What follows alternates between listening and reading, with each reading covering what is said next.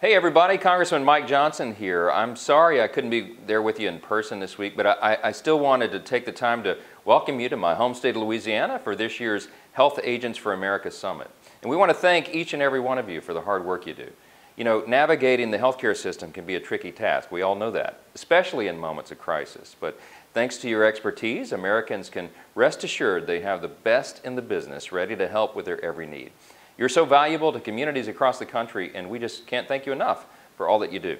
I hope you enjoy this fantastic summit, and I hope you'll consider us a resource and a close ally in your important cause. Thank you again, and God bless.